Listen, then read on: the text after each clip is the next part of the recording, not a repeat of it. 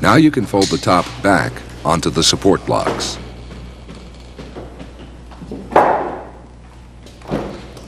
It's a good idea to protect the interior and fenders before you begin stripping the top from the frame.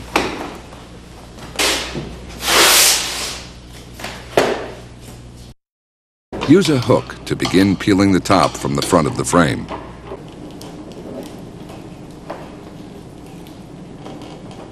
Unhook the tensioning cable and pull it out of its sleeve in the soft top.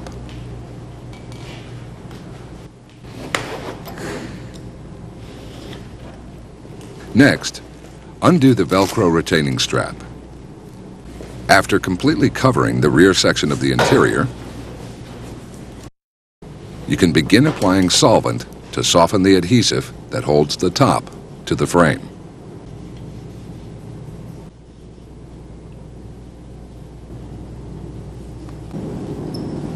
You'll find that it's easier to peel the material off if you apply the solvent a second time and keep the material wet.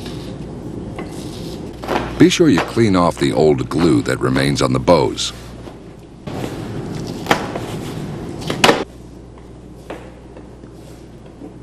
Using a hook, start to peel back the material from the front of the frame.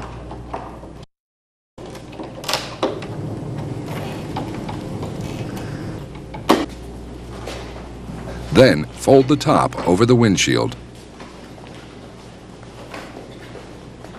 and finish peeling it off.